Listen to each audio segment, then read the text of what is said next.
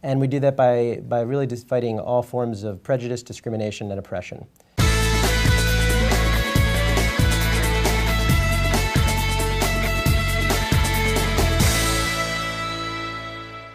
Hi, we are now visiting Just Communities, and with me is Executive Director Gerald Schwartz. How are you, Gerald? Doing well, thanks.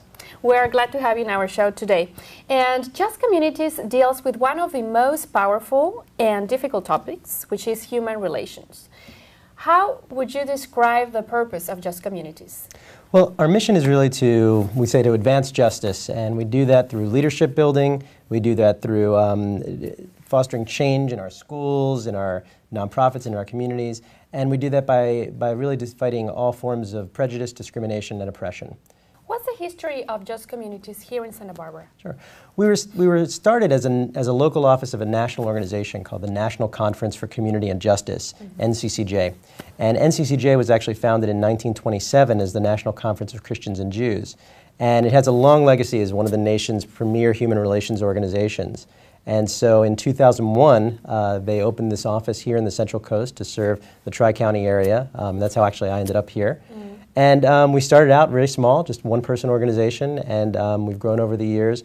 And in 2007, we separated from the national organization to become an independent local organization, and that's when we changed our name to Just Communities. Congratulations. Thank you. Very good effort. Now, I would like to talk more about your programs and services. Why don't we start with the Community Leadership Institute? How does it work? Community Leadership Institute was really one of our first programs, and it's a program that helps young people, mostly high school age youth, better understand issues of injustice in the world and then develop the skills to be able to do something about it. And so what we do is we work to recruit about 50 students from all over the Central Coast every summer, and they come from their schools or they come through youth groups, and they come generally in teams of about 6 to 8 people. And we have a volunteer staff who works with them over the course of an 8-day residential program, so it's like an 8-day summer camp. The staff is generally about 20 people who mostly are high school students themselves who graduated from the programs in earlier years, so it's very much about youth working with youth and youth leading youth. And they spend 8 days talking about things like heterosexism and homophobia, talking about racism and sexism and classism and how they're personally affected by the issues and how these issues play out in their schools and in their communities. And then over the course of that week, they're also developing skills around communication and leadership, how to deal with conflict, how to interrupt prejudice when they see it. And they identify the different issues that are going on in their community and develop plans to be able to go back and create change. Excellent. Now, there is a follow-up with this program, right? There is. We work with the youth year-round. One of the things that we know is that as excited as they might get from coming through the week-long program, if they don't have the support when they go back to their schools and their communities, it's really hard for them to have an impact. But we work with them through this CLI Can Do, which is a Community Leadership Institute Change Agent Network for Dismantling Oppression. And through that, the students organize themselves, they identify projects or work that they want to do in the community, and they support each other in doing that work and creating change in their schools. So tell me, what is the Institute for Equity Education? The Institute for Equity and Education is a 5-day residential program for educators. So whereas the Community Leadership Institute, we work with the students, through the Institute for Equity and Education, we work with the adults. So we're working with teachers and counselors, principals, assistant principals, the front office staff, the district level administrators. And it was developed really as a way to help educators look at the issue of the academic achievement gap that exists in this community, primarily between Latino and white youth, but across the country between students of color and white students. And really start to look at the root causes of that issue and then be able to do something about it by changing the way they teach, changing the policies in the school, create efforts to really eliminate that gap.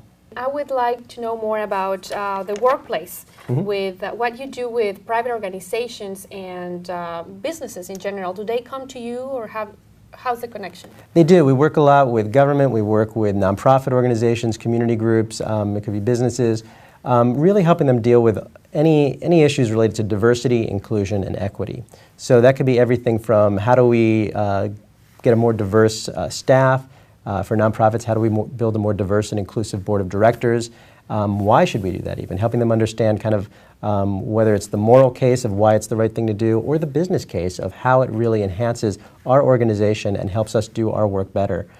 Now, how do you get funded to back up all these programs? It's a mix. We receive very generous support from the local foundation community and foundations across the country. A lot of individual donations ranging from $5 to $1,000 and everything in between. And then we also charge fees for some of our programs, whether that's students and families paying to come to our Institute for Equity and Education or our Community Leadership Institute, or schools paying to have us come in and do workshops for their staff, or businesses paying for us to come in and do workshops for their staff. That's another way we get our funds. Why don't we go and meet a couple of your students? Okay. I'm interested in asking them a couple of questions. Great. Let's go. We are back with two of the graduates from the Community Leadership Institute. How are you doing, girls? Very good, thank you. Tell me, what's your name again and your position?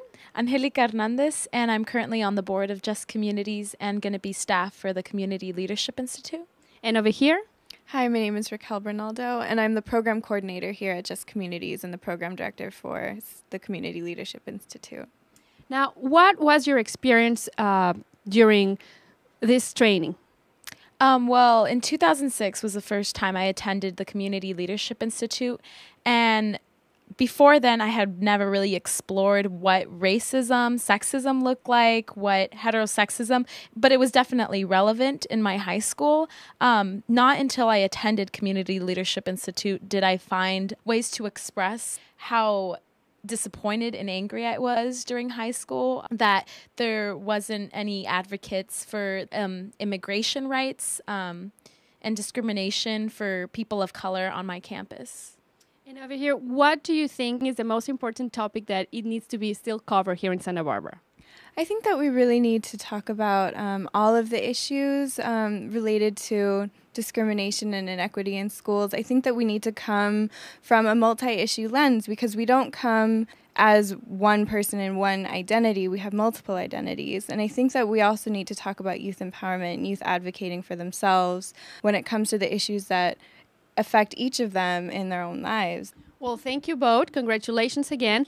And I would like to close this segment by asking Gerald here, do you have any phone number or a website that people can contact? Sure. People can get in touch with us either by phone at 805-966-2063 or at our website, which is www.justcommunitiescc.org. Well, thank you all. And again, I wish the best for this organization and all of you. Thank you. For more information on the Nonprofit Spotlight, check our website at www.sbchannels.tv. If you'd like your nonprofit featured in a future Nonprofit Spotlight, contact us at the information on your screen.